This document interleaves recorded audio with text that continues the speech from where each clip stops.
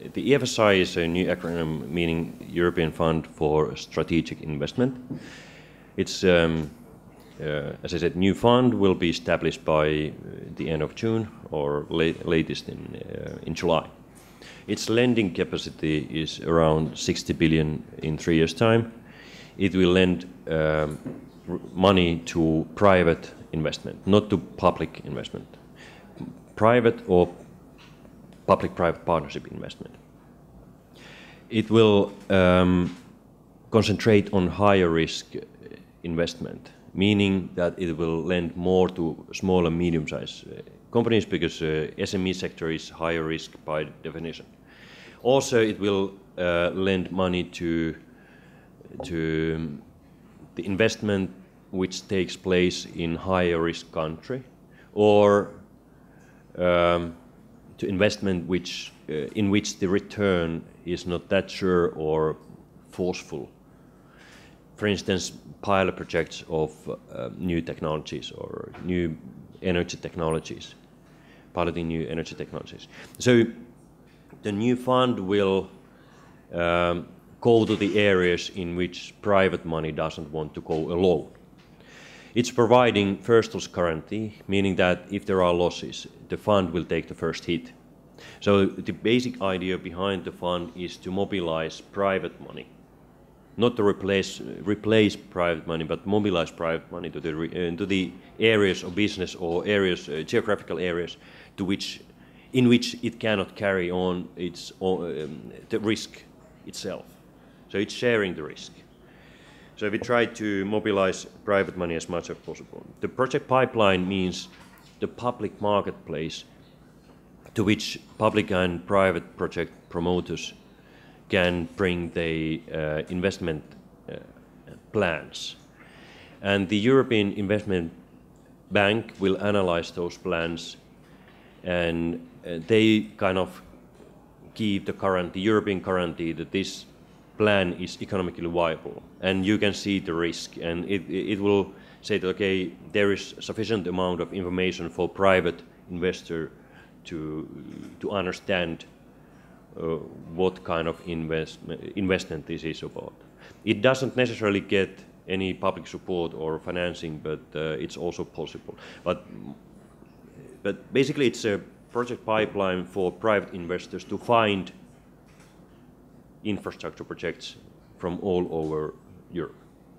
When talking about the investment plan, the new fund will be up and running by the end of June. Depending on how fast the private sector can present the investment plans, it tells how much resources they can get from EFSI. But also we have to recognize the differences between the member states.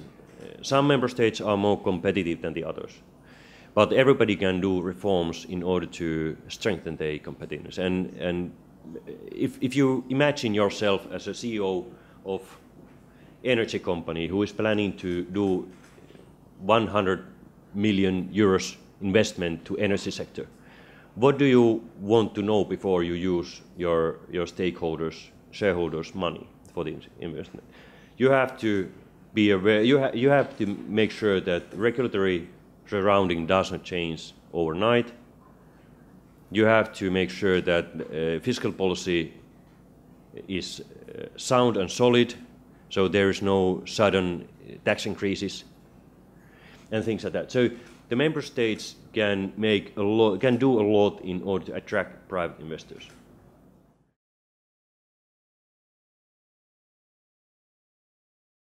We have to separate two different things. The first one is humanitarian asylum seeking,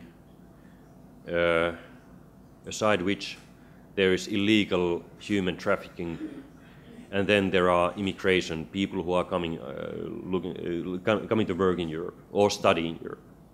There are three different things.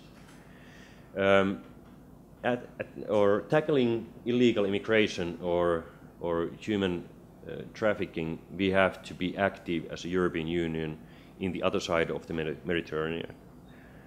trying to stabilize the situation there and trying to help people to stay at their home country and kind of tackle the criminal movement or criminalities around human trafficking. This is the first thing. The second thing is that we have to respect human rights and we have to take good care of those people who are seeking asylum from Europe. And then the third part is the normal immigration when coming to study or work. Europe is aging and we need more people to work. Otherwise, we have to lower our standard of living. So I would like to have more people outside from Europe to work and study in Europe and build our common destiny. I wouldn't like to build barriers or fences around our continent.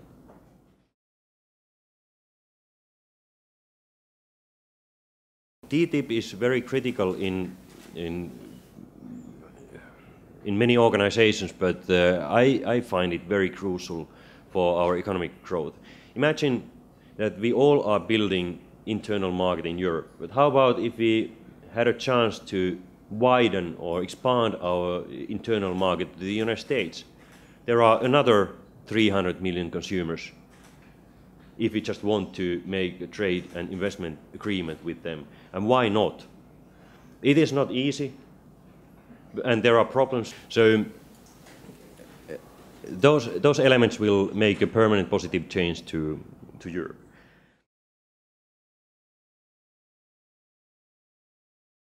So what are the areas in which we need more integrated Europe, or where we have some shortages?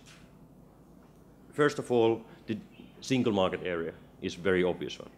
We have single market in various areas, and countries like Croatia has benefited a lot of single market. Your export has increased significantly since you joined to the EU, and it shows the benefit of single market. But there are also areas in which we don't have properly functioning harmonized single market, like a digital economy. If you are an entrepreneur who is selling digital products or digital services, you have fantastic single market in the United States, but unfortunately not in Europe. Still, we are in a situation in which we have 28 different copyright regimes, 28 different taxations, 28 different data protection laws. And it makes the entrepreneur's life and consumer's life very complicated. If you travel to Paris and you would like to buy a box of television channels and you are paying it by your own credit card, the shop seller immediately says that, by the way, your credit card has been issued in Croatia and you cannot use this box. It's only for French. But if you want to buy a tie, it's very easy. So this just illustrates the current troubles we have in the digital world. Energy market is another one in which we don't have a single market. We don't have energy connectors between the countries, and regulation in the energy sector varies a lot.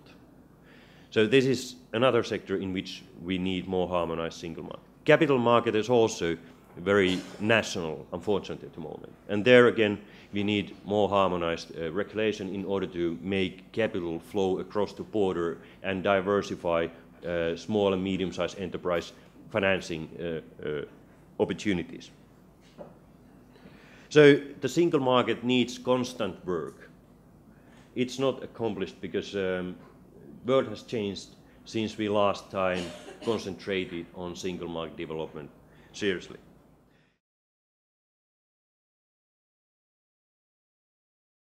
Because the world around is changing, the world around of us is changing all the time. We have to modify Europe all the time. And we have to create fair, freer, more borderless Europe in order to give opportunities for our people, for entrepreneurs, for ideas, and also to tackle the challenges what we face anyway together, because it's the most efficient way to do so.